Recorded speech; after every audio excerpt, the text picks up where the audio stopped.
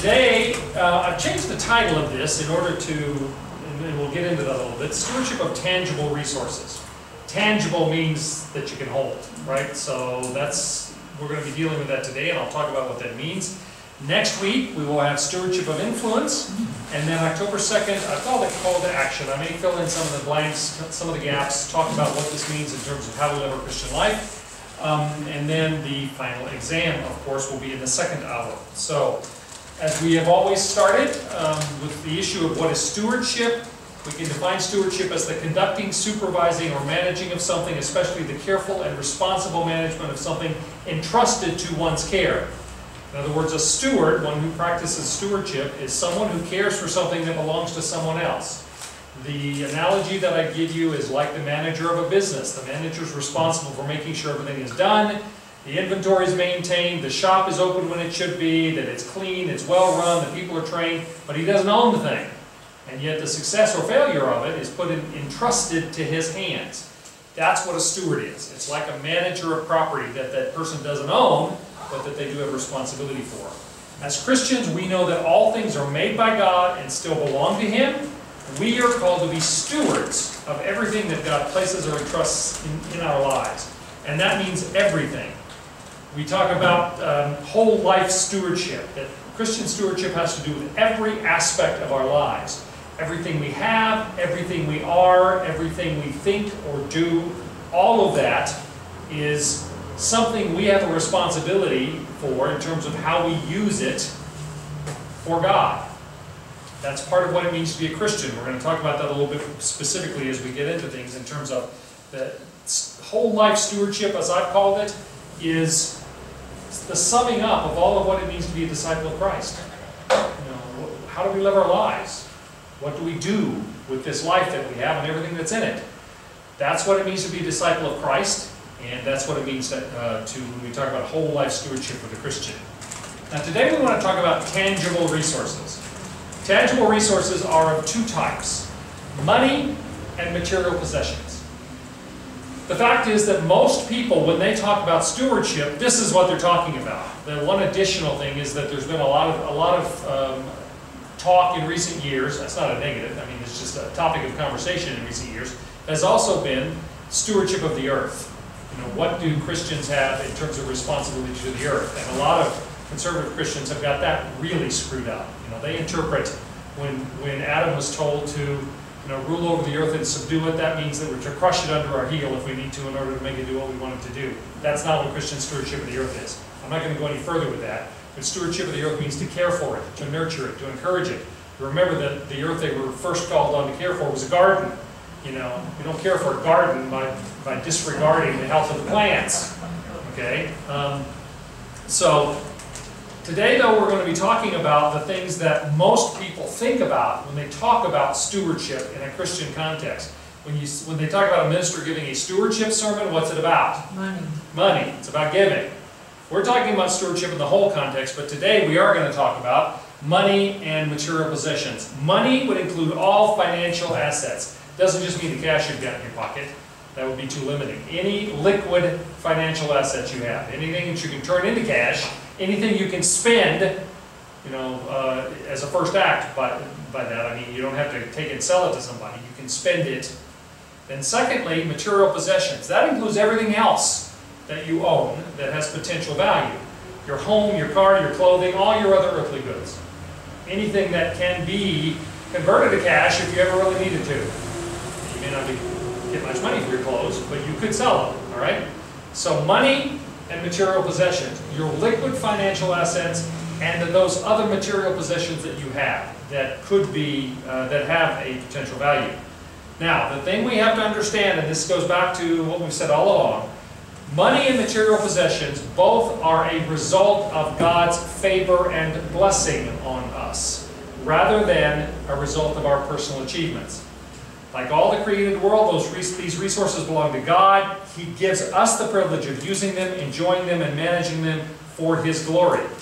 All of our tangible resources, like everything else, belong to God. Now, it's astonishing how few people really believe that, if they've ever thought about it, which is another problem. I had a man in our church say to me one time, you know, my money is my money, I worked for it, I earned it, I am not going to give it to somebody else just because they won't go out and work for a living, which is his evaluation of anybody that is poor. That's a sin, because it's not his money. He said, it's my money and I worked for it, and a lot of people think that way. Where did he get the life, the strength, the muscles, the brains, the opportunity, you know, the educational opportunities, job opportunities? Where did all that stuff come from? What gave us the ability to earn the money we have? What gave us the ability to work in order to be able to be paid for things? God did. All of that is things God entrusted to us. And the fruit of those labors that come from all that God has made us able to do, or opportunities He's given us, all of that is from God. And all of the fruit of that belongs to God. Nothing is outside God's rightful claim of ownership. Okay? Questions about that? Again, it's astonishing to me how many people have the attitude, this is mine. Mine. The minute we say this is mine, as a way of saying, therefore, God doesn't have a claim on it, we have sinned. We have sinned grossly. Pam. Wouldn't, and I'm not saying where it would come under, wouldn't children be also a God gift? Absolutely. Yeah. You know, today we're talking about tangible things which people have the most trouble turning loose off. Oh. But it's true. I mean, when we say whole life stewardship, everything, including our children and our spouses, and everything else belongs to that. But it's been said that the strongest nerve in the body is the one that connects our heart to our pocketbook. It's the one that we're least willing to sever. Okay? And it's a huge problem. The lure, the attraction, the addiction to money and material possessions, and I've said this before, is the most significant barrier to spiritual growth in people in the Western world. Not so much in the rest of the world, but in the Western world, meaning us. Our addiction to money and material possessions is the thing that keeps us most from growing closer to God, because we love those things more than we love God. We're not willing to give them up. And so that's what we're going to talk about today.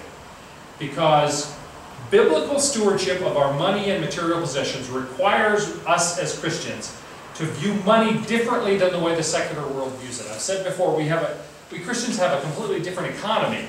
And that means more than just money. It means, you know, what do we place value in. But it also, and especially means money. Bob? Interestingly, there was a study that just came out yesterday that showed that the United States was the #1 country in the world in charitable giving, by far ahead of anyone else. And also interesting was the last two countries were Greece and China. Mm-hmm. Well, we are by far the most charitable country in the world, and have been for a long time, but not by per capita. The reason that we are the most charitable country in the world, the United States, is because of the Bill Gateses in the world. The year that Bill and Melinda Gates launched the Gates Foundation, they were responsible for 1/3 of all the charitable giving on the planet. Wow. So, yes, as a nation, we are, but individually, we fall way down the list. Okay? And that, to me, is the thing that counts. I mean, that's the one that matters, is how are we individually motivated to charitable causes. But you're right. The U.S. has always been the most charitable country on the planet. One study was done and said that if those people who profess to be Christians, and by that we mean church-attending Christians in the United States, if they would all tithe, just give 10%, and we're only talking about American Christians now, there would be enough money that everyone on the planet would have enough to eat, and clean water, and sanitation, and education. If just American Christians would all tithe, which should be the minimum that we feel is a responsibility to do. Okay? You look at somebody like Bill Gates, who's not even a believer, although Bill Gates has said in interviews that when he looks at the things in the world, he finds it hard to believe that there isn't a God out there, which is a step. You know, he may not be far from kingdom. I mean, he's committed, he and his wife Melinda are committed to ending malaria, you know, to pick out major diseases that cause huge, you know, problems in terms of illness and death in the world, and solve the problem. Okay, and they're giving millions and millions and hundreds of millions of dollars to address those kind of problems. And we can't give 10% of whatever it is we have. Now you can say, well, that's not 10% of his giving. Well, they're giving a huge amount. And yeah, he's got more left over, and we can't, those parallels only work so far.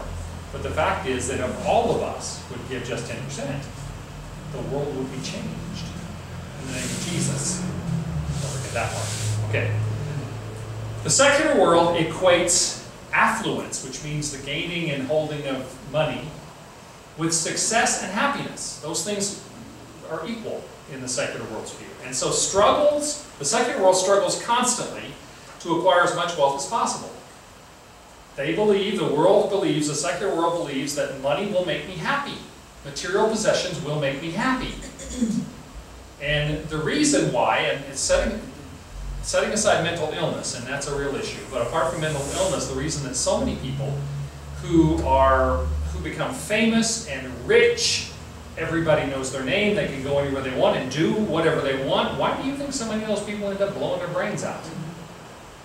Because their whole life has been oriented around this idea that if I can gain that level of affluence and success and popularity and visibility, then I'll be happy.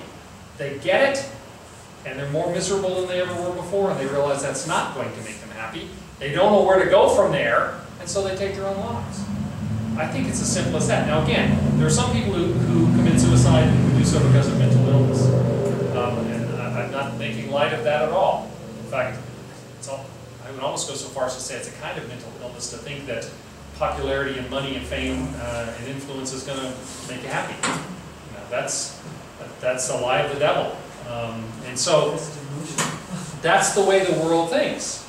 Christians, on the other hand, believe what the Bible says. And the Bible reveals to us the worthlessness of struggling for affluence, struggling for money. And the Bible reveals the truth about money in many, many different ways. Psalm 49:12 says, people, despite their wealth, do not endure. They are like beasts that perish. The one who dies with the most toys still dies. Okay, you've seen the bumper sticker, the one who dies with the most toys wins? That's what the world says. The fact is, they still die. We all end up in the same place. Ecclesiastes 5 says, whoever loves money never has enough. Remember, this was written, we believe, by Solomon. At least this person claims to be king over Israel and a son of David, and apparently is a person of considerable wealth because he builds public works, and he builds houses, and he has slaves and singers and banquets, and he can afford anything. And he says, whoever loves money never has enough. Whoever loves wealth is never satisfied with their income. As for the rich, their abundance permits them no sleep. Money will not give you what you think you want. The world is wrong. Scripture is right. Now this is very serious business. As I said earlier, and I mean it, I very much mean it, I believe money and material possessions are the primary spiritual barrier that Westerners cannot overcome as they seek to grow closer to God. That's the thing that's keeping us away from God. It's serious business, and it requires serious attention. Our being able to fight against what the world says, the whole world says, everything on television, everything you hear, everything you see in the world, tells you making more money is the goal. Being richer is the goal. All right? Apart from the things of the church. I wonder, sometimes if the way we think is not necessarily we need more money, but we need other people to see that we have more money. Well, the influence aspect of it. When we talk about next week. well, no. When we talk about influence or affluence, affluence means all those things. Yeah. But the fact is that money is the primary thing that drives that. Somebody once, Sarah Bernhardt, actress? Somebody asked Sarah Bernhardt one time, would you rather be rich, pretty, or famous? And she said, honey, rich can buy you pretty and famous. She's not very pretty, Sarah Bernhardt. But, that's the idea that money is the thing that's going to get you there. With money, you can do anything. In fact, I had a pastor's wife one time said, money won't make you happy, but money will let you take happy a lot more places. And there is some truth in that. Don't misunderstand. Neither I nor Scripture says money isn't important. Money is important. Money is the medium by which a lot of things get done or don't get done. You know, churches don't get built, ministries don't go forward without the exchange that the world has decided that they're prepared to use for labor and materials and all sorts of things. So I'm not discounting money. I'm just saying that money has its right place and its wrong place. And most of our culture puts money in the wrong place. And the only way we overcome that is by being aware of it and by being very intentional about not following the way the world goes with regard to money and material possessions. We have to think about this. We have to pay attention, or it's not going to be different for us. To be intentional, to be committed, to persevere in our opposition to the way the world thinks about money. Okay? Now, again, what we were just saying, Christians are not called to despise money or refuse money.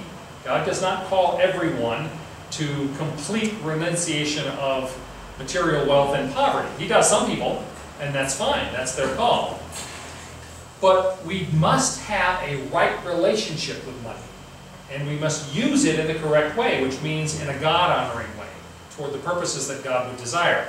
A couple of verses here, 1 Timothy 6, 9, and 10. Those who want to get rich fall into temptation and a trap, and into many foolish and harmful desires that plunge people into ruin and destruction. For the love of money is the root of all evil. Some people, eager for money, have wandered from the faith and pierced themselves with many griefs. Now, 3 times in that one passage, it tells you it is not money that's the problem. It's not even being rich that's the problem. It is the want to get rich.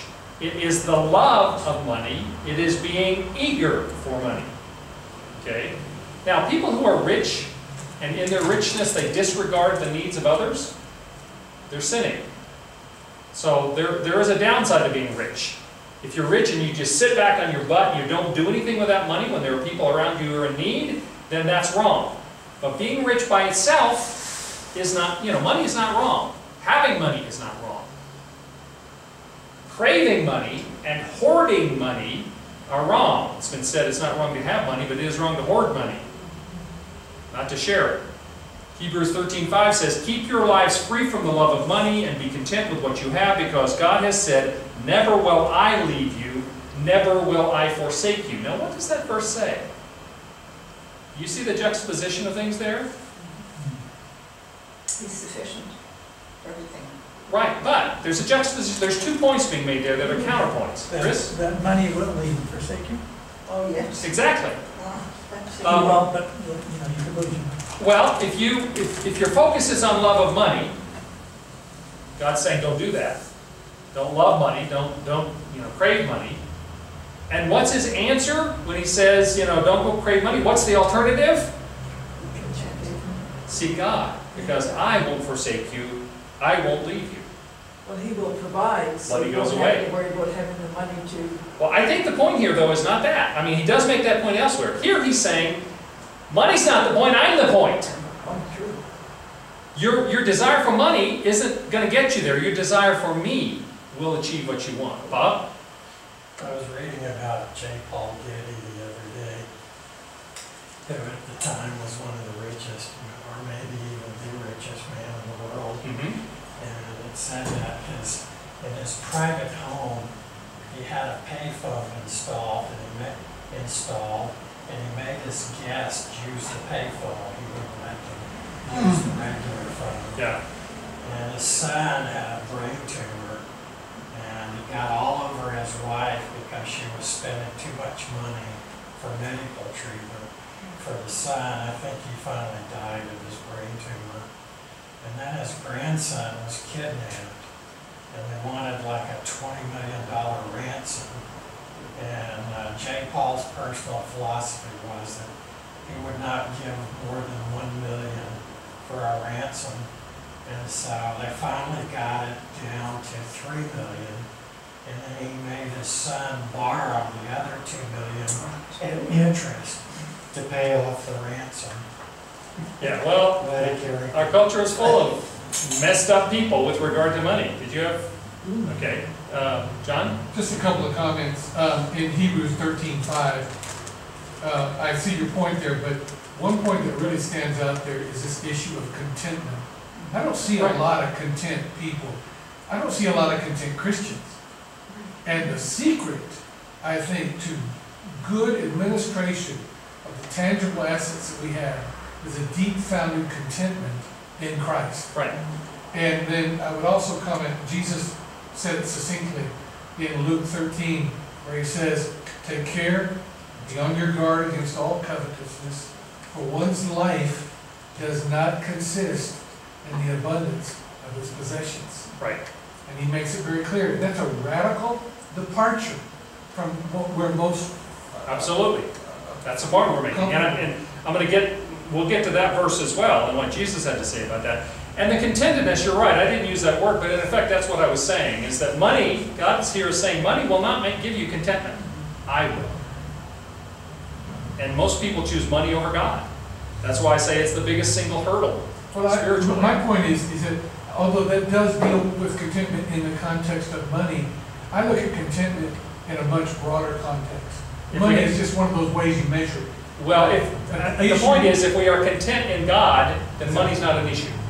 Or anything else. Yes, exactly. Now, one of the things we need to realize too is that while money is not, we're not to despise money, we're not to refuse it. Money itself is not the problem. It's love of money, it's desiring money, craving money, making that the thing we try to find our contentment in. At the same time, there is this very strange thing in the New Testament where Jesus almost personifies money. In fact, he does personify money in terms of its ability to seduce us. You almost get the sense that Satan has uniquely possessed or entered into money in a way that it makes it a seduction for us. Jesus, for instance, when he says, no one can serve two masters. Either you will hate the one and love the other, or you will be devoted to one and despise the other. You cannot serve God and money. You see the personification of money there? Money can be our master. While money, in one way, money itself is not good or evil. It's just the medium that the world works in. Jesus gives us a very strong caution, I believe, as though the seductive power of money is almost as though it could be a personified evil. And we need to be aware of that. That's back to what I said a minute ago, that we can't by accident overcome the effort of the world to make money the point. We have to be intentional about that. We have to be spiritually astute about that. We have to seek our contentment in God in order to make sure we're not getting our contentment in the money. Okay? But it's fascinating when you read what Jesus talked more about money and material possessions than anything else other than the kingdom of God, which was the presence of God in Jesus in their midst. Okay? It was a huge deal to him. Money was a major issue. Why? Because money is a major problem, spiritually. So, because of this issue of the effect of money, I think we need to see that generosity is one of the primary ways in which Christians evidence the fruit of the Spirit at work in their lives. If someone is not generous to the extent that they're able to, and we're going to talk about that difference in a minute, then there's a problem with them spiritually. You cannot have a Spirit-filled life, by that I mean where the fruit of the Spirit, I'm not talking about the gifts of the Spirit here, but the fruit of the Spirit. The evidence of the presence of the Holy Spirit in your place in Jesus Christ. You can't have that if generosity is not part of your lifestyle. Penny pinchers do not manifest evidence of the fruit of the Spirit in their lives. It simply isn't there. It can't be. We have a number of examples, however, where generosity is shown as being evidence of God's presence in someone's life, evidence of the fruit of the Spirit, even amongst a Gentile who has not yet met Jesus. This first quote from Acts 10 is about Cornelius, the Roman centurion, the first Gentile convert to Christianity, he and his family. Cornelius is praying, and it actually is twice in Acts 10:4 and in 10:31 they repeat the same thing. It says, the angel answered, your prayers and gifts to the poor have come up as a memorial offering before God. In other words, his righteousness was demonstrated by his prayers, but also, and it's listed equally, by his willingness to be generous to those who were poor. It was reflected as a spiritual quality, a positive spiritual quality in him, that he was generous. Then James 1:27, James writes, "Religion that God our Father accepts as pure and faultless is this, to look after orphans and widows in their distress and to keep oneself from being polluted by the world."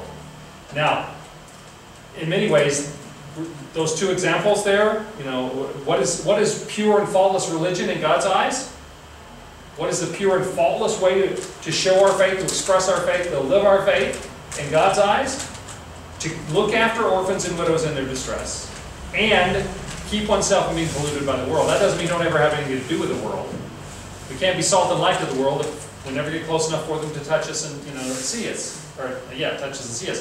What it means is don't go the way the world goes. Don't fall into their trap. And what is the primary trap that we're talking about the world laying for us right now? Trying to convince us that money is the point. And so I believe that it's legitimate to see this passage in James 1:27 is talking about exactly that. Showing generosity is a sign of pure, faultless religion, not falling into the trap of the polluted world, a primary plank of the platform of the world being money is the point. Acquiring money is the goal. All right? Pam, you had your hand up? No. Okay. And then Galatians 2:9 and 10. This is Paul talking about his visit to Jerusalem. James, Cephas, and John, those esteemed pillars, and he goes on to say that they commissioned he and Barnabas to go to the Gentiles and they to the Jews, agreed that we should go to the Gentiles and they to the circumcised. Sorry, I just said that. All they asked was that we should continue to remember the poor, the very thing I had been eager to do all along. When Paul and Barnabas are commissioned by the church council in Jerusalem, they blessed them, laid hands on them, sent them out to minister, especially to Gentiles. The major concern they gave them, the only real thing that was an add-on was don't forget to care about the poor. Don't forget to show generosity to those in need. Okay. So this idea of people who claim to be Christians and they clearly don't demonstrate any kind of generosity in their life, toward people, especially toward people in need, toward the things of the kingdom, toward the things of God, they need to deal with that. It is not for me to say their faith and perhaps even their salvation is in question, but they need to ask themselves that question. It's that serious a deal, based on what Scripture says. Yes? I think if you display and live with the generosity of spirit, because we have this free spirit inside us and are able to put it to work and project it outwards, then the natural flow of funds, etc., should follow through. Mm-hmm. You know, whether it's helping a family who's just had a death in the family, and you no more can take a meal to them. That is your funds that were entrusted to you, going for service to others. Right. And it's so simple. I agree with that. And while I'm talking about this in terms of a responsibility, because that's the nature of what we're talking about here, in our real everyday Christian lives, this should not be seen as a duty as much as an opportunity, you know, to give thanks to God by giving back to the things of God. And we do have some intention, we have to have some intentionality about that, or else we're not serious about the things of God. John? You know, just to make a point of how foreign this is to the way we live today. Mm-hmm. In one of the classes I was teaching in our Bible Institute, teaching about the fall in Adam and Eve. And when they began to labor, when they began to work and have to earn their keep by the work of the sweat of their brow, I suggested that it was there that markets were born, that commerce was born, that money was born. That's where the root was as a result of the fall. And so today, what you have this so inbred in our lives, which is part of it, that's part of it, and these principles help us to interface with that. But to see the values that Christ presents are so foreign to the values that the world embraces, and the reason may very well be because its origins were found in the Garden of Eden when they sinned and began to have to work. What does that mean? That means you pay me for what I do, and then that leads to all the other interchange. Well, I think there's truth in what you're saying. Now, they were ordered to work before. They were told to take care of the garden, but the difference was they did it in joy. They did it for satisfaction, and they knew that God was going to provide for them. There wasn't a quid pro quo. There wasn't, you put in 8 hours a day and I will give you, food to eat. Exactly. There was not that. You're absolutely right. One of the things that we've missed is that we've so wrapped money around the idea of work that we work for money. That's the reason we have jobs. Instead of work being something that is, as originally designed, something that is intended to meet a basic human need. The need to be productive, the need to do something instead of just laying around, getting fatter all the time, like a lot of people do, like a lot of us do. There is a satisfying aspect to work which people completely miss because they do things they hate and were not intended to do and never should do in order to get the money, because the focus is on the money rather than on doing what we were made to do, how we're made in God's image, which involves creating and making and working. Our God is the God who made the world. And yeah, you're right, we get that all screwed up. The idea of that every person, to a great extent, is a slave. Everybody in the working world is a slave. The idea of, they call them wage slaves. There's a number of different theories. G.K. Chesterton was involved in a theory called distributism, which he defined as 3 acres and a cow, which means give everybody just sufficient means to be self-supporting, to provide for themselves, rather than have to do back-breaking, soul-destroying labor for someone else and be given money as a medium by which you then are supposed to try to meet your needs, whether that's sufficient to do it or not, to provide the means for each person. And again, that's sort of a return to the garden kind of idea. It wasn't practical.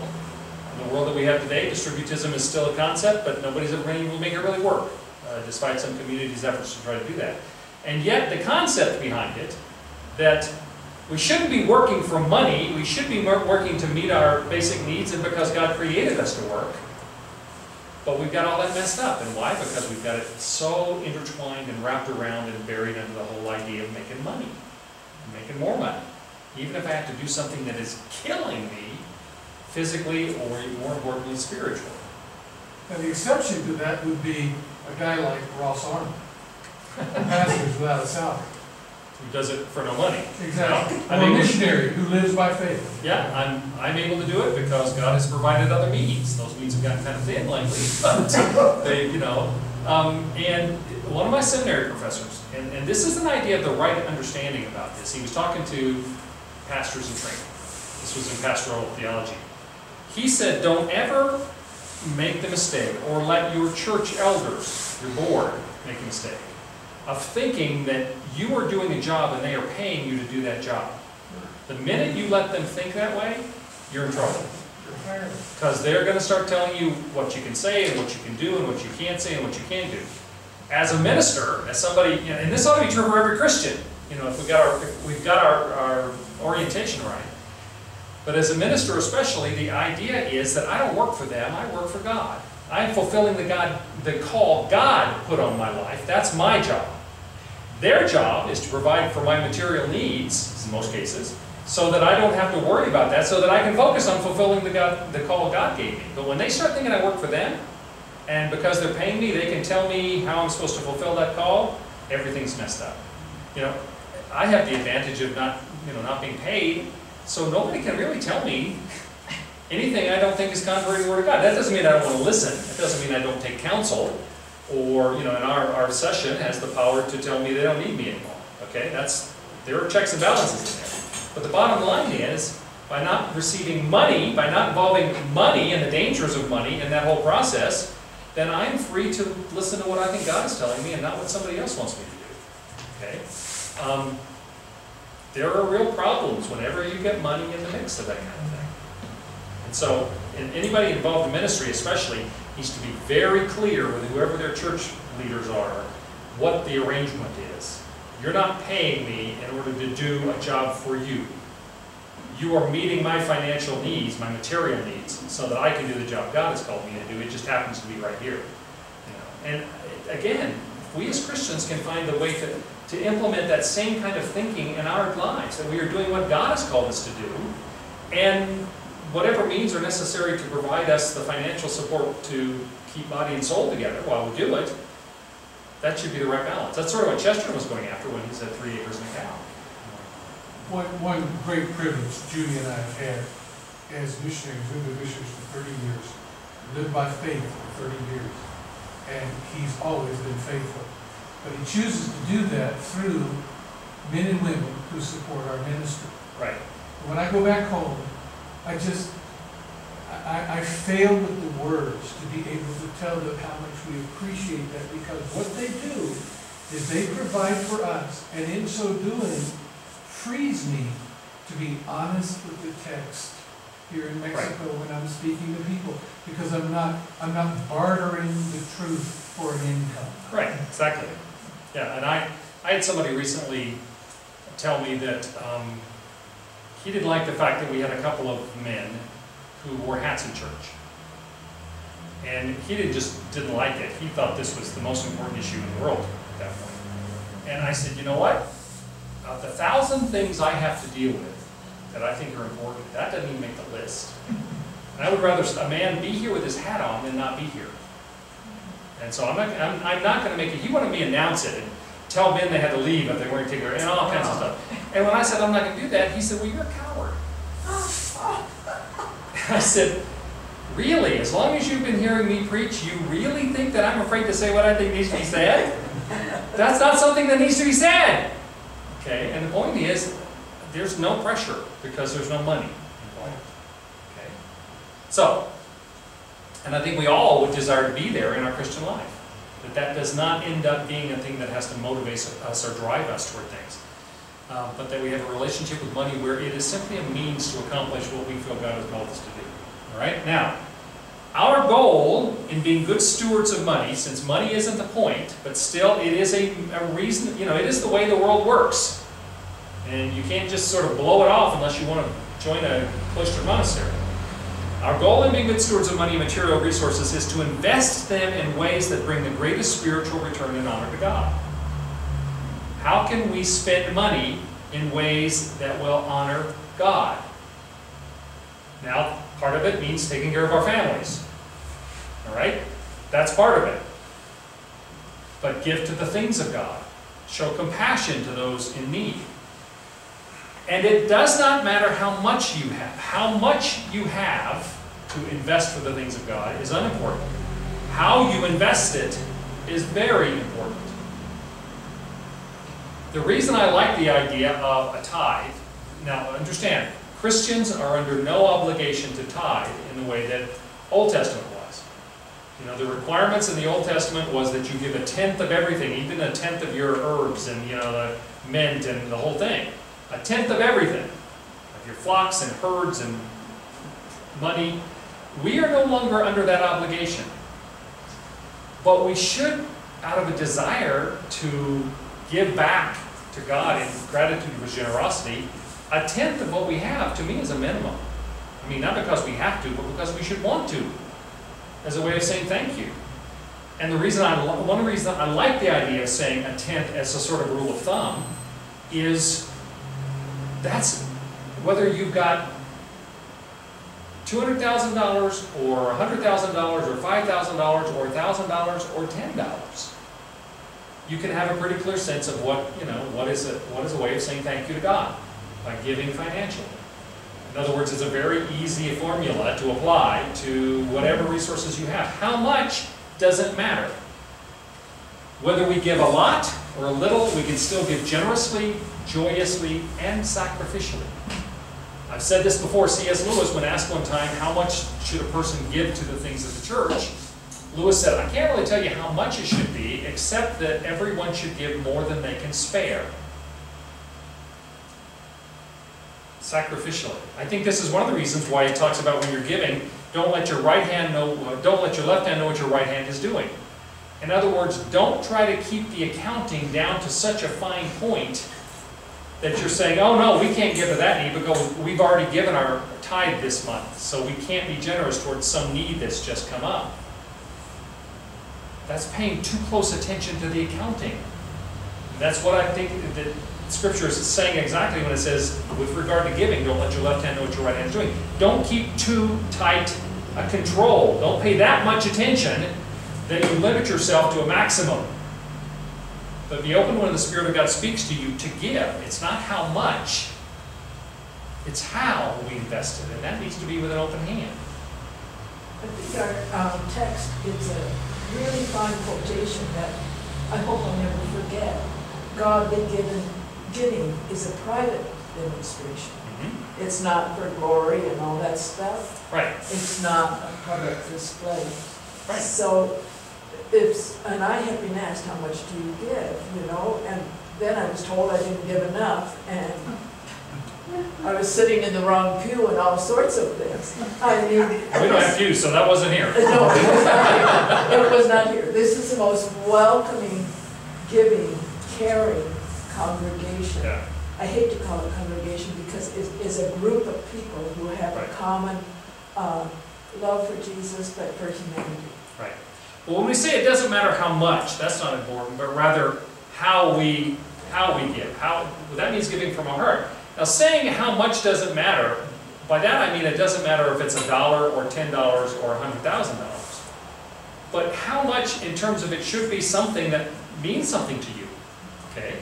If you give an amount that, means nothing to you, it doesn't, you're not even aware of it. It's pocket change. Then you probably aren't giving enough. I've told the story. When I was at World Vision, we had a campaign for the famine in East Africa, and we were calling some of our mid-level donors. Mid-level donors in that case were people that had given $500, like $100 to $500, single gift. Well, and we had young people doing this, younger workers calling these people. Well, a guy called this woman and said, well, if you could give $1,000 right now, this is what we could do in terms of feeding people in East Africa. And she said, well, that's interesting. What could happen if I gave $10,000? And he's got all these notes about, all the dollar handles and breakdowns, and he's going, oh, well, if you gave $10,000, she said, that's great, that's wonderful. What if I gave $100,000? And he's like, wetting his pants, but he's coming up with all this kind of, and well, a couple of days later, they got a certified check for $100,000 because of that telephone call. Now, if that woman had given $1,000, another story from World Vision, again, that I'm sure I've told in here. We had a guy who had worked for us in West Africa as a water hydrologist, and we needed people with very technical skills like hydrologists who spoke French, because this was in French West Africa, who were Christians. It was a fairly small list. I mean, we wanted to be Christians. Sometimes we had to just have them on contract rather than employees in order to do a technical thing. Well, this guy had come back from, was off contract with World Vision, come back to the States, and he started contacting major donors that had been brought over by World Vision that he had met when they came over to see the work there. And he was contacting them, asking them to fund what he was doing now, which had nothing to do with World Vision. Well, a couple of us directors were tasked to call some of these major donors and say, we're not trying to jump on him, he did good work for us, we're not even sure what he's doing right now, but we do want to make sure you understand, if he has approached you, and we understand he's approaching people, that he does not work for World Vision anymore. If you give to support that, that's not a World Vision project, and we need to make sure you understand. Well, I called a woman, and she said, it's funny you called today, because I had lunch with him yesterday, and I think I gave him a check for $10,000, but I'll have to go back and look. I swear to you, that's what she said. So someone who can write a check for $10,000 at lunch today and tomorrow not even remember if she did it, probably can afford to give more. And by that, I'm not talking about just how much can we get out of them. I'm saying for her benefit. For her to feel as though she's giving in a way that is meaningful to her, clearly needs to be more than $10,000 at a pop, because she didn't even remember. Okay? So this idea of giving generously, joyously, and sacrificially, it's what Lewis said about it needs to be more than you can spare. It's got to be enough that you notice it, or it's not enough. John? I'm sorry, I didn't see that last point there, and I was going to point out, that's exactly what Paul said, that we should give generously, sacrificially, and joyously. Those are the conditions. Right. So whatever it means to be sacrificial and generous and joyous, that's what we need. And that, that obviously varies. The widow's mite, the widow gave what amounted to less than a penny to us. But Jesus said she has given more than all the others, because for her that was a sacrificial gift. And those who can come and sort of dump a bucket full of $100 bills in and go home and not notice it, who has given more? It's not that God needs our money. God does not sit in heaven wringing his hands saying, I sure hope those people down there give this week, because if they don't, then my will is not going to be done on earth. No. The issue is not what God needs, it's what we need. It's what we need to do, and that involves our relationship with money and the fact that we need to give it, okay? And some of it involves giving on a regular basis, ongoing, regularly, for the needs of the things of the kingdom and the needs of people, who are poor or hungry or have other kinds of needs. And then there's the opportunity to give extraordinary gifts in times of special need, over and above. Scripture talks a lot about tithes and offerings. And I believe what that means is that the tithe is the set amount that you've agreed you're going to give based upon your income on a regular basis. And that's going to be regularly, all the time. They even talk about in the book of Acts the fact that the churches would decide, and they would gather up the money, and that as they determined they would, and then give it at the end of the week. Okay, so that's the regular thing. But then the offerings part, that's the tithes. But the offerings part would be the over and above, the extraordinary giving, the extra that is needed in order to meet exceptional needs. That's why we have the reference to tithes and offerings. So we need to have a sense of that, I think. And Luke 12, when we talk about how much people giving based upon how much they have, from everyone who has been given much, much will be demanded. From the one who has been entrusted with much, much more will be asked. Well, inherent in that is the counter, which is those who have been given little are not going to be expected to give much, at least not financially. Right? There is a balance there between what God has entrusted to us and what we are expected to give back to Him. How we are supposed to handle that. Okay?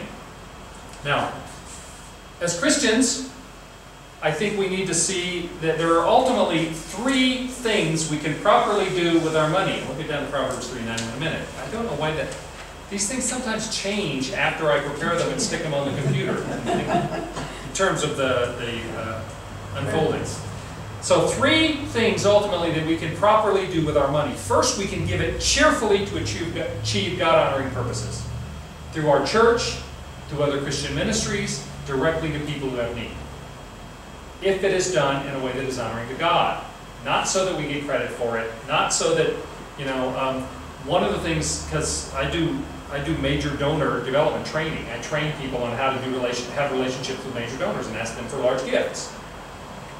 One of the things that we run into a lot is that people are reluctant to, people who are part of the society, who are in society in a given, they say if I go to them and ask them to give money for World Vision, for instance, or whatever else ministry is, then the next time their garden club is trying to raise, they're going to come to me and ask me for $100,000 like they gave to this, or $10,000 or whatever it is.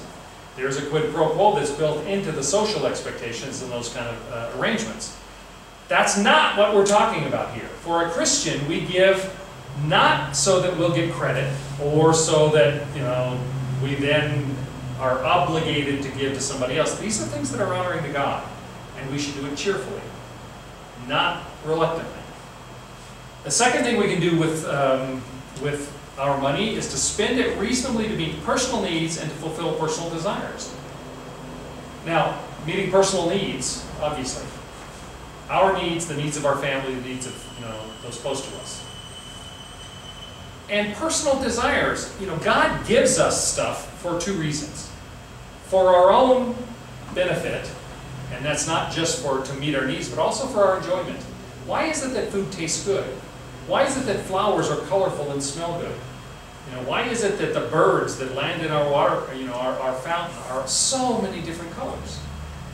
God creates things like that for our pleasure. God has created things for our pleasure. He is pleased when we appropriately find pleasure in the things He entrusts to us. So there is nothing wrong with finding joy in that. Now, if we are so dedicated to not just meeting our needs, but satisfying our desires, pleasuring ourselves with our money, that we don't give to things that are honoring to God through the church, through ministries, through people's needs, then we have a problem.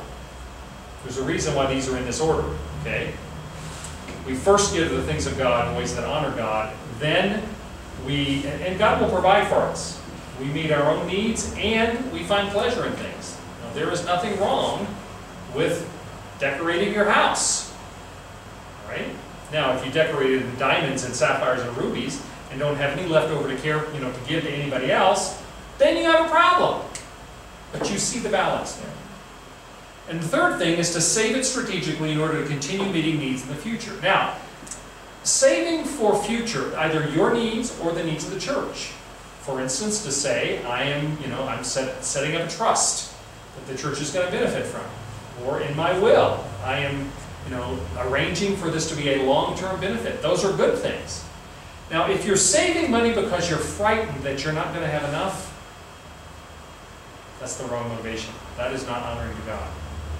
So many people today are scared that they're not going to be okay, that they're not going to be taken care of. God wants us to be responsible. He wants us to have savings sufficient to meet our needs. But if we're doing it because we're fearful, then that means we don't trust God. It has to mean we don't trust God. And so we have to be very careful about that. Number one is obvious of these three. Two, we have to be careful that meeting our personal needs and desires does not become self-gratification for its own end. And the third one, saving to meet future needs, that is, needs for ourselves and our family and for the things of God, does not happen out of fear, but rather out of a desire to see a longer-term benefit. That's legitimate. Okay? Proverbs 3:9 says, honor the Lord with your possessions and with the first produce of your entire harvest. Start with honoring God. You start there and you're going to be okay. With the first fruits, in other words, He gets the first. He doesn't get what's left over. So many Christians I know get their check at the start of the month or whatever it is, and they spend on everything they want, and then if anything is left over, they give to God. No, there's a reason why not only Proverbs, but the whole Old Testament orientation was you give first to God. He is first. Why? Because He comes first. He is most important. All right? Any questions about that? Comment? Sure. Point 2 goes back to that thing of contentment again. Mm-hmm. Where do you draw the line? Where is enough? Right. And that's something we all battle with. I mean, we all have to define it. And the underlying issue is, am I really content with Christ? And there's a verse in Psalm 78:3 or 25, maybe Psalm 78:25. It says, and Lord, who do I have in heaven but you, and besides you I desire nothing else upon the face of the earth. Right. That is profound. Right. Absolutely profound. To come to a point where a man can be completely content. Right, it's very true. And when we talk about personal desires, our spiritual health, our relationship with God will greatly influence those personal desires. My personal desire is to do something for somebody else's need, or to do something over and above exceptional for the church, or for the things of God. That may be a personal desire. If my personal desire is to buy my third motorhome or my second boat, when I know that there are other needs out there that could be met, then I probably have a problem. But again, we do need to be careful. Just like we say, money itself is not wrong. God desires for us to enjoy our lives. That's why He makes things the way they are. He doesn't want us to not enjoy our lives. He wants us to find our contentment in Him. But we can't, God does not call us all to be ascetic, to give up all earthly interests and desires. And so, I think that there's a balance there. But you're absolutely right, John. I'm not suggesting. No, I'm agreeing with you. That our contentment should be in the Lord, and if it is, then we will find our personal desires changed. Exactly. Okay? But it is not it is not necessary to say what I want doesn't matter, which some people will try to go there. All right? There's some wants that are good, or at least fine. I mean, they're not a problem. Okay? So, as Christians, we just talked about we'll do this and we'll take a break. The three things we can ultimately properly do with our money. Now let's talk about the three things we need to, or three keys we need to follow regarding material possessions. This isn't money so much as it is the stuff we have. First, enjoy things but don't cherish them. Another way to say that is don't love anything that can't love you back. All right? Which Carolyn and I are always saying. You know, I love my car. No, you don't. At least I hope not. Because it can't love you back. Colossians 3:2, set your mind on things above, not on earthly things. So, we do need to understand when we say enjoy things, and this goes back to what I was saying before, some people have this image of God sort of leaning over the railing of heaven, watching us closely, and the minute we do something that's fun, He wants to say, stop that! Cut that out! We won't have any of that! No laughter! That's not God. You know, God is not telling us don't enjoy things. He's telling us don't fall in love with things. God is pleased when we find joy and pleasure in things, as long as they're the appropriate things. Obviously, there are limits there. I don't even tell you what those are. But it is fair for us to enjoy things, just don't fall in love with them. Okay? Secondly, share things joyfully, not reluctantly. 2 Corinthians 9:7 and 8 says, each of you should give what you've decided in your heart to give, not reluctantly or under compulsion, for God loves a cheerful giver. We should be excited about giving. There's a wonderful story. Earl Palmer, our old pastor in Seattle, when many, many years ago, he was the pastor of Union Church in Manila, the Philippines. And his family was young then, they were all kids. But they decided that they were going to take an around-the-world trip, and they could afford economy transportation from point to point, and they were going to stay with missionary families they knew around the world. Well, they didn't have a lot of money, but somebody came up to them and said, Earl, Shirley, here's $100. Spend it however you want to on this trip. Just enjoy it. It's mad money. It's not a lot, but it's $100. Just, for them, $100 then was a lot of money probably. So they started out on this trip, and like the first missionary house they stop at, could you ask them to maybe step outside if they're going to talk? I really find that instructive. Thank you.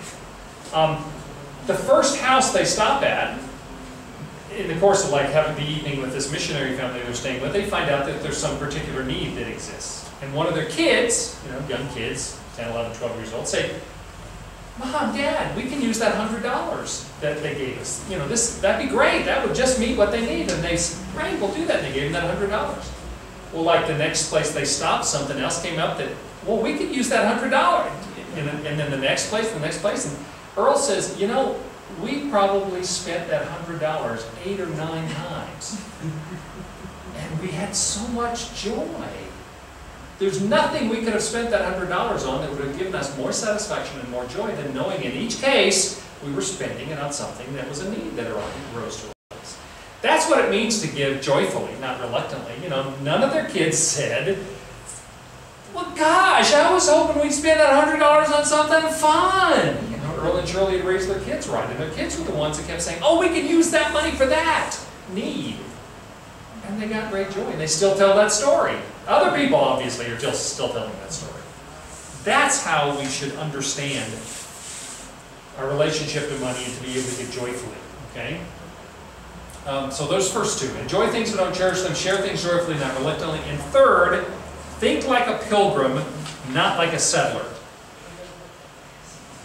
Matthew 6:19-21 says, do not store up for yourself treasures on earth, where moths and vermin destroy and where thieves break in and steal, but store up for yourselves treasures in heaven, where moth and vermin do not destroy and where thieves do not break in and steal. For where your treasure is, there your heart will be also. Now, a couple things. I've talked on this passage several times. One of the things, when it says, don't store up for yourself treasure in heaven, where moths and vermin destroy. You ever had clothes that were eaten by moths? Were you wearing them at the time? Where were they? in the closet, or in storage, or in chest. So, and I've said this to men before, and the idea of rust. In fact, one version of this says where rust destroys. I've said to the men, you have tools. They go, yeah. And I said, have you ever had tools rust? And they said, yeah. And I said, well, did the tools rust while you were using them? No. When did they rust? When they've been sitting around a long time, weren't even being used. This passage is not saying don't have things that you use. It's saying don't have so much stuff that you have to store it all up. Again, it doesn't mean that you have to be using every tool every moment, or you have to be wearing every article of clothing every moment. But at a certain point, we need to realize that enough is enough if so much of our stuff is in storage that it's being destroyed by rust and moths. So that's part of this. And again, if we are a pilgrim and we are moving forward, and I believe all Christians are really called to be pilgrims. You know the old song, this world is not my home, I'm just a passing through, my treasures are laid up there somewhere beyond the blue. Earth is not our home. We are never supposed to be fully settled here. And from a spiritual point of view, we're supposed to be moving forward with the clothes on our backs, with the tools in our hands that we need to use, and not trying to find a spiritual sense in which we're settled down. Because if we do that, then that stuff starts accumulating. Trust me. We've got so much crap, even though we've tried to give it all away, and we need to do it again. Now, for me, most of that crap is paper. You wouldn't believe. I mean, I go through a case of paper about once a month. Okay? And so they print all that stuff out, and then I've got all these notes and sermons, and the file cabinets full, and boxes full. It's spilling over on my floor right now. Okay, I need to get rid of that stuff. But at a certain point, when it comes to material possessions and how we've spent our money, we need to recognize that we need to be ready to move as Christians. We need to be pilgrims. Pilgrims, by definition, are people on their way, not putting down roots. Okay? C.S. Lewis, another way to understand this is Jesus talked about the fact that we're foreigners, we're aliens. There's no song by Petra, we're strangers, we're aliens, we're not of this world. Yeah. That's very much what Jesus was talking about. We are not of this world. And so we can never really be settled here. Our home is somewhere else. And we have expectations of that home somewhere else. C.S. Lewis once said, if you find yourself unable to be satisfied by the things in this world, perhaps it's because you were intended for a different world. Well, we believe we are. And so we need to be aware of that and thinking of that, and a pilgrim on the way to that, not trying to do everything we can to settle down here and accumulate as much stuff until it is destroyed by rust and moths. Okay? Paul in Philippians 3:20 says, our citizenship is in heaven, not here. Don't ever feel like you're going to settle down here on earth. We're passing through. Okay? Let's take a break. Okay. So we've talked about 3 appropriate ways for us to spend money and 3 keys for how we should use our material possessions. Now I want to give you a series of what I would call insights, things that we need to think about, be aware of as we go on. First, remember to use things and love people. In our culture, we have a terrible tendency to love things and use people. We get this completely backwards. Our lives are not about things. They're about God. And God has told us that it needs also to be about people. Okay? So it's not about us, it's not about things, it's about God, and it's about the people that God puts in our lives. When Jesus, and this is the passage you referred to earlier, John, when Jesus was approached by a man in the crowd, and you get this feeling, he sort of like just yelled out at Jesus from the back of the crowd, make my brother share the inheritance with me. And Jesus said, first he says, who am I to make decisions about issues like that for you? And then he said to them, watch out, be on your guard against all kinds of greed. Life does not consist in abundance of possessions. Possessions aren't the point, and I think it's important here that he said this to a man who was having a fight with his brother over material possessions. The brother, and Jesus was making the point, the brother's more important than the possessions. Possessions are not the issue, it's the people. Use things, love people. Okay, that's one. Secondly, remember that little things can make a big difference. People who say, well, I can't afford to give much, so I won't give. No, the widow's mite. Now, the widow's mite, her 2 tiny copper coins, less than a penny's worth, did not change, it did not fund the, the orphans' needs for the next how long at the temple. But it made a huge difference. If for no other reason that that woman's contribution has come down to us 2,000 years later as a model of what it means to give, even if you only have a little. And Jesus held her up as a model that giving a little, if it is a sacrificial gift, is worthy of honor. All right?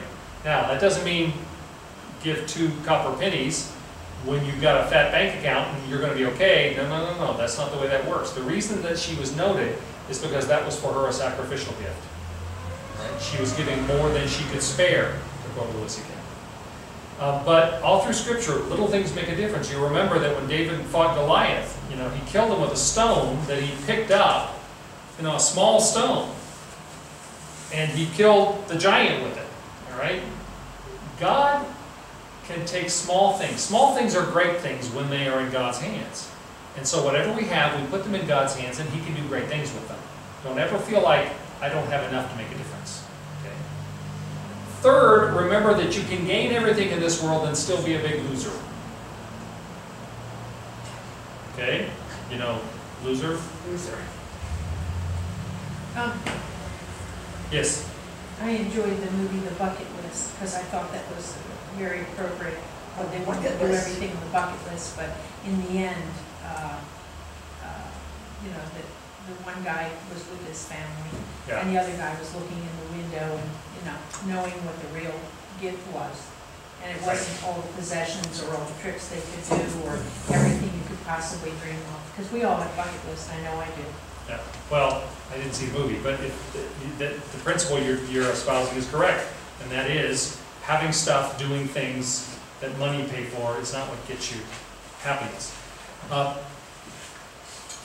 Jesus said in Luke 9, "What good is it for someone to gain the whole world yet lose or forfeit their very self?" Okay, you can have everything by the world standards and lose it all.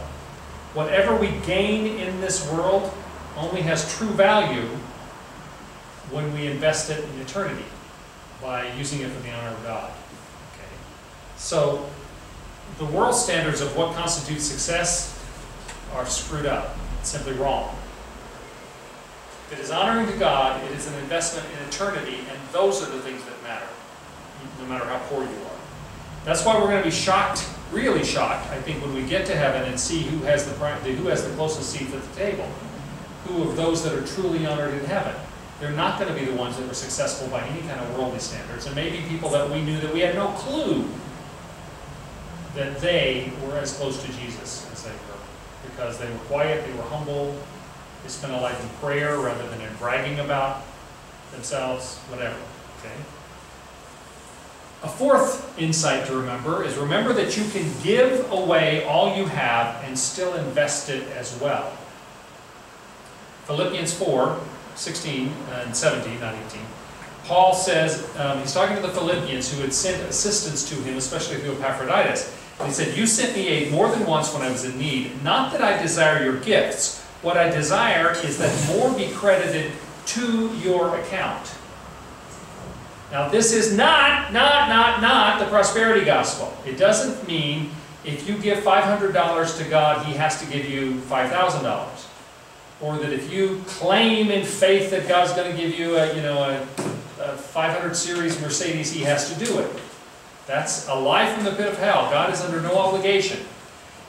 But the fact is, and I think it was Randy Alcorn says, you can't take it with you, but you can send it on ahead.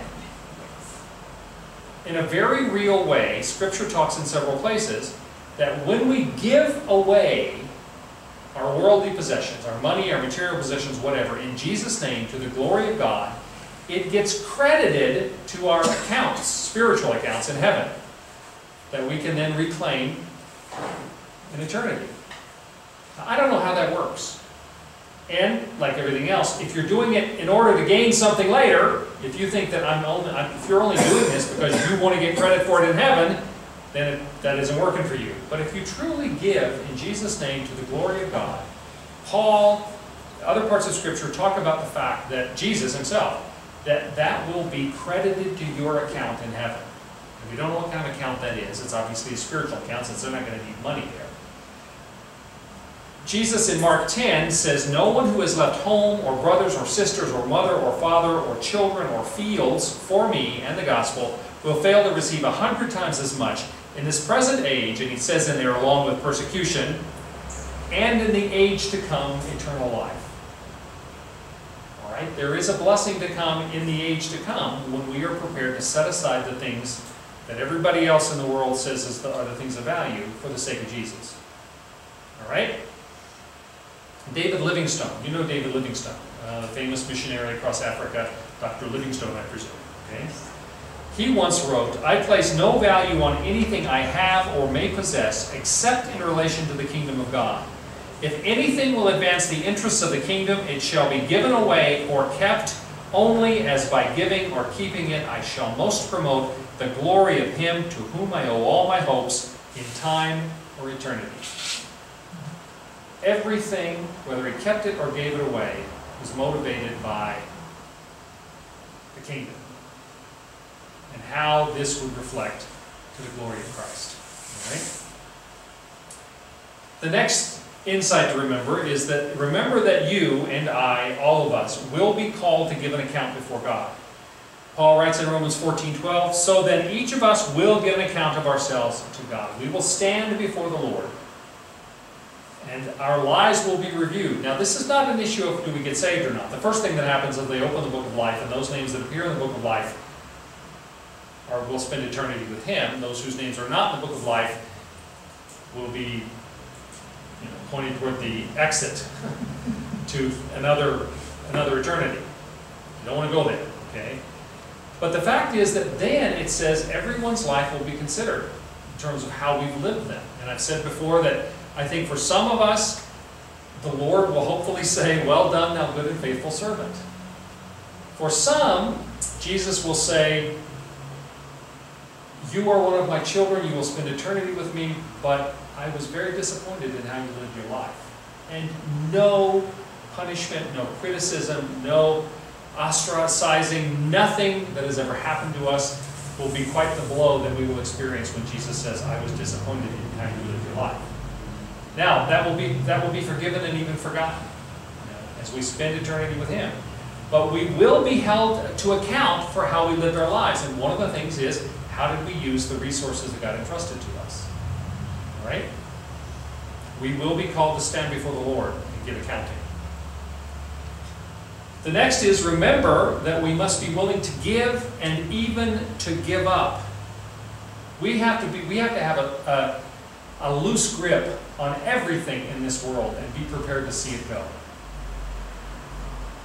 Jesus said in Matthew 10:38 and 39, "Whoever does not take up their cross and follow me is not worthy of me. Whoever finds their life will lose it. Whoever loses their life for my sake will find it."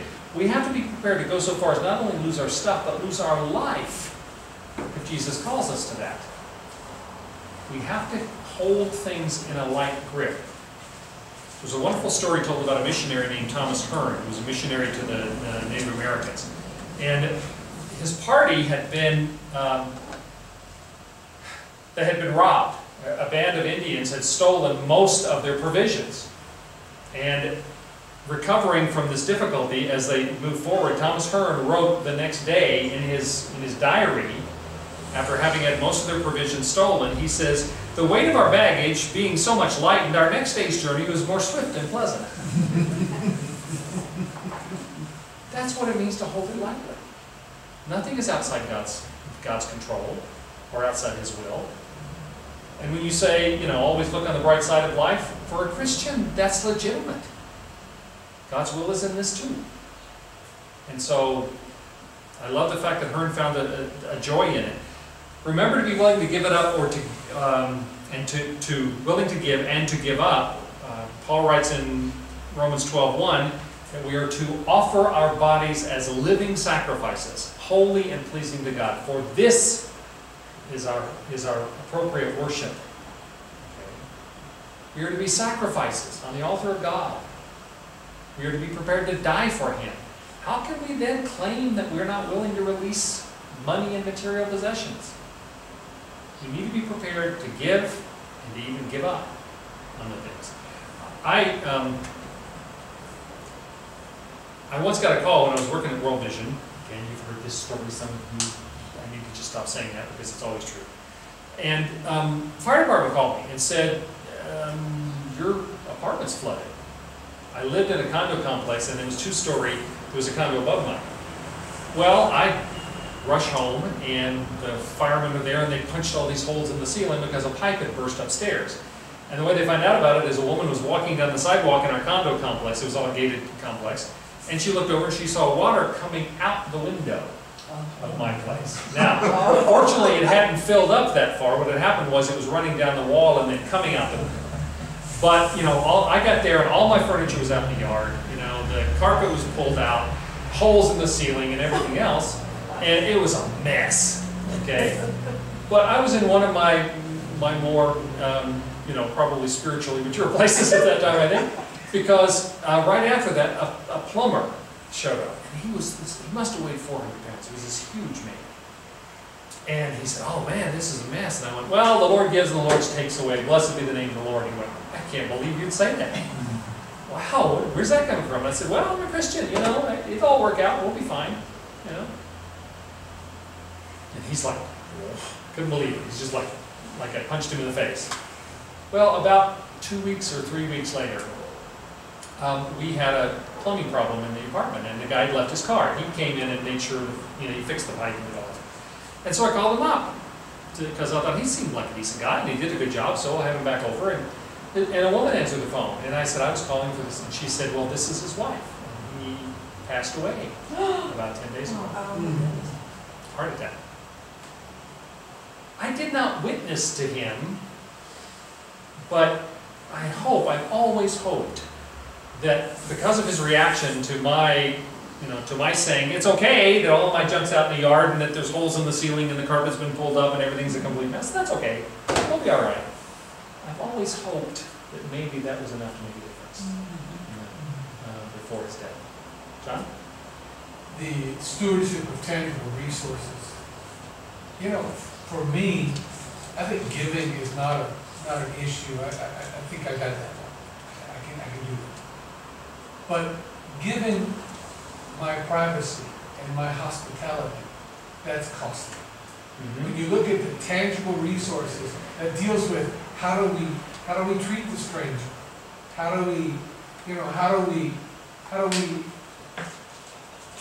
Where does hospitality come into this?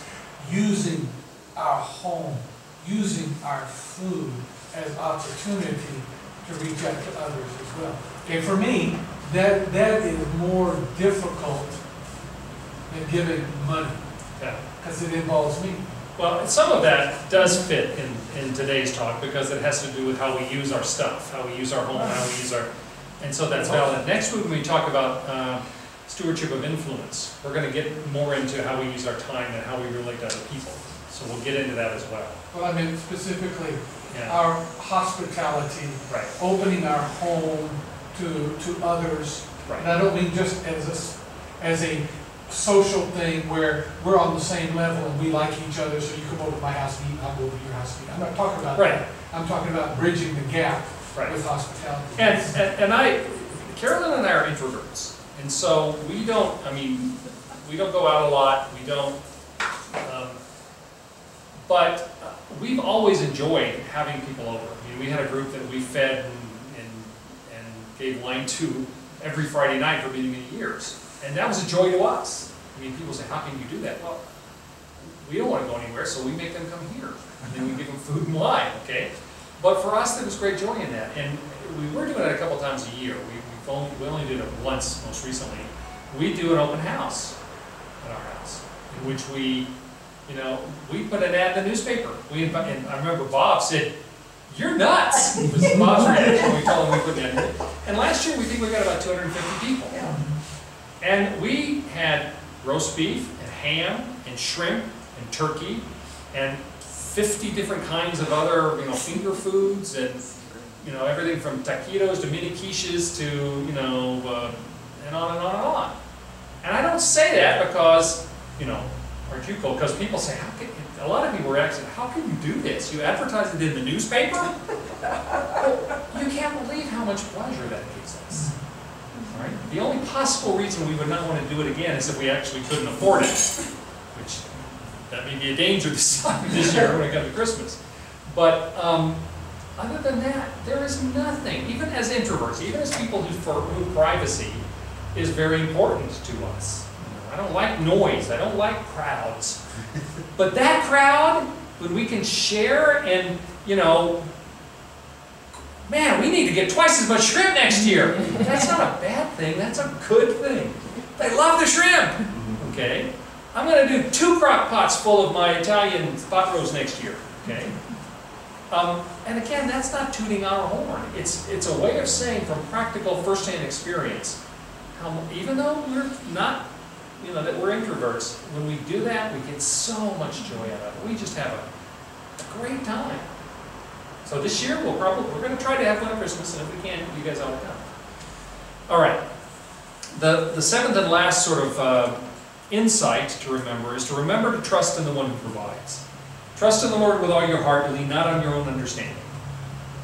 If we trust in the one who provides, then there will be provision for our needs. And that's not, it's easy to say that. It is not always easy to live that. I mean, I'm looking at the reality right now. We're building a church. And we're committed to building it at no debt. Well, a few people have been very generous. Other people have been moderately generous. And we're reaching a place where we're going to need more money. And I think they're getting tired of having me ask for it. And so I'm very prayerful right now. How are we going to deal with that? What are we going to do? Because we're going to need more money. And we have a very limited congregation. We've already done miraculous things. I don't know if you've been over to see it, but go over there. It's I think, astonishing. It is a miracle from God. And He can do the rest of the miracle. I have no doubt about that. He may say, we're going to wait a while until people wake up to the fact they need to give more. Or whatever. That's in His will. And so the thing, I'm a get it done kind of guy. And so part of me is, well, come on, Lord, let's go. This is your church, this is your project. Poke people. Well, He will when He will.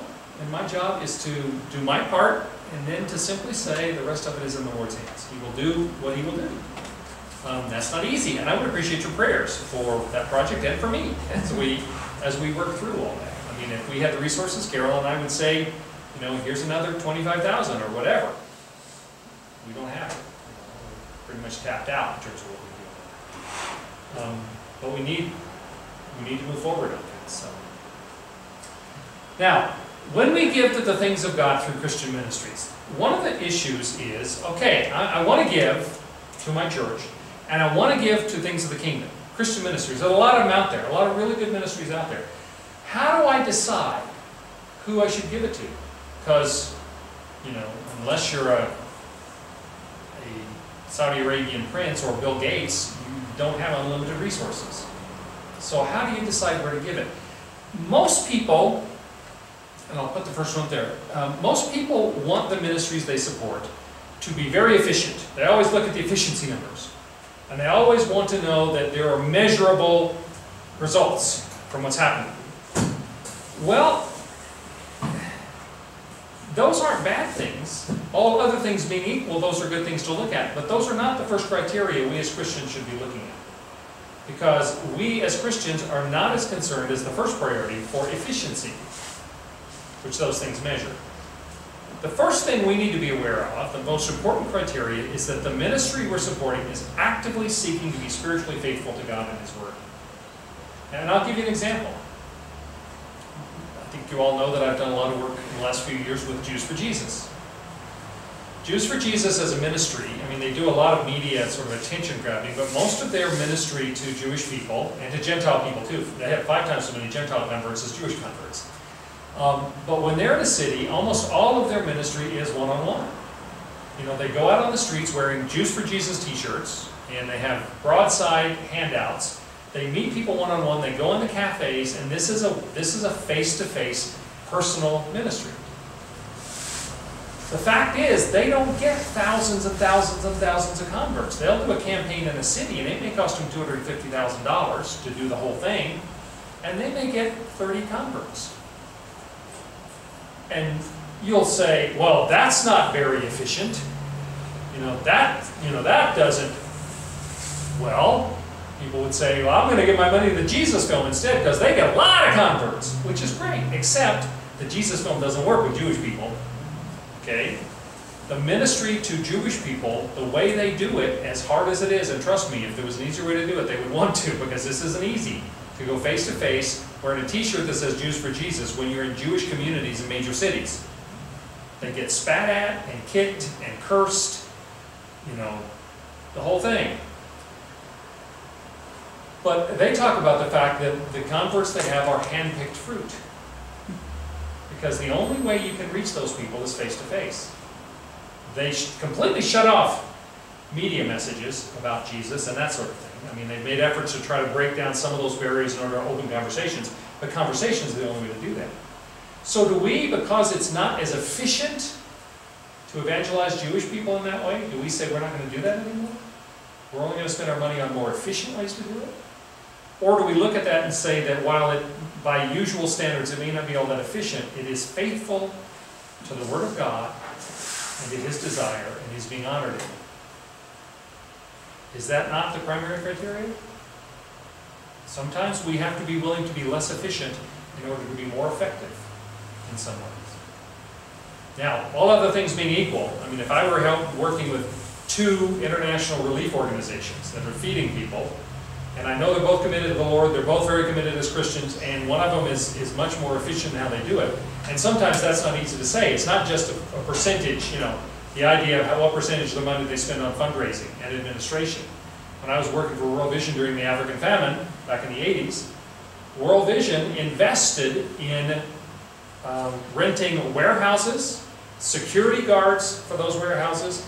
They had their own fleet of trucks, their own drivers, their own guards for those trucks, which meant when they brought food supplies, a boatload of food came into East Africa, for instance, they were the ones, World Vision got the food from the boat to the warehouses, they kept it secure, they then took it from the warehouses to where it was distributed, it got where it was going. And as a result of that, they had, what by most standards, there's like 17% overhead. And people look and go, I'm not going to give to them. This other organization says they'll do it for 2% overhead. And the end result was that a lot of the food, because they didn't spend the money on the logistics, a lot of the food never got where it was supposed to go. So sometimes it's not as obvious as you might think. Okay, I'm going off on that. But the idea is, are they being faithful to the things of God and to honor Him? And sometimes the kind of criteria we think mark efficiency may not be the right criteria. Secondly, remember, God does not need our money to see His will done. When we give to the things of God, God's okay. He's doing fine, thank you. That we need to give because we feel that an organization is honoring God, not because there's some need that won't possibly be met unless we give money for that. Honor God first. That's the first priority. Third, God is ultimately responsible for the results. That's true in the church. Our congregation, as an example, we've had a huge number of people for medical reasons go back to the U.S. and Canada. Or people who have died, and then their spouse has gone back. In fact, in terms of major givers to our church, we lost like half of our significant donors to our church because of people going back for medical reasons and things. Well, that's up to God. I mean, that's not something I can feel bad about. I mean, I do. The fact that our attendance is down because of that, the fact that there's not as much money for us to do some of the things that we want to do, that troubles me, but I don't blame anybody, and I don't blame God, and I don't feel a failure myself on that account. I simply say, that's God's job. At a certain point, I have to say, the final result is God's if I'm being faithful, if the people who are leaders in this church are being faithful. And we have to believe that too when we give to the work of God. The ultimate results are in His hands, not in ours. We need to understand that God will ensure that resources are distributed according to His desires. The ministries that are honoring to God, that He wishes to see move forward, will move forward. It's all His. He will distribute it. Now, He may expect us to do our part. In a mysterious way, God calls on us to play a part in that distributing of the resources and funds. And so He may call on us to do that, but ultimately it's in His hands. And visible results from faithful ministry may not be evident for years or even generations. I think that's true with Jews for Jesus. You know, the number of times, even now, we can see the number of missionaries in Jews for Jesus right now, especially younger missionaries, who were saved because of the ministry of Jews for Jesus, or whose parents were saved 2 generations back because of Jews for Jesus, and I'm just using them as an example, is quite extraordinary. You know, that it literally leads to a raising up of a whole generation of Jewish Christian missionaries. We don't see that right away. You don't see the benefit of that. You don't see the multiplying of that kind of thing. We often will not see the results of some of the greatest of Christian ministries for a while down the road. We have to say what is most honoring to God. Trust Him to provide the end produce that's needed. Trust Him with those resources and move forward. Okay? Ultimately, when we talk about how we use our money and material possessions, Luke 6, Jesus said, "Give, and it will be given to you, a good measure, pressed down, shaken together, and running over, will be poured into your lap. For with the measure you use, it will be measured to you." Now, our experience is that it doesn't always happen today, or tomorrow, or next week, or maybe it won't even happen in this lifetime. There's no promise that this is going to happen right away. But the promise is that as we are willing to give to the things of God, He will bless. And He won't just bless. He will bless, pressed down, shaken together, running over, poured into our lap. The measure we use will be measured to us. If you are stingy with God, God will be stingy with you. If you are generous with God, God will be generous with you. If you are sacrificially generous with the things of God, God will be sacrificially generous to you. And again, we can't claim that that's not prosperity gospel. We don't even know if that's going to happen in this life, but we're promised it will happen. And we believe the promises. Any questions?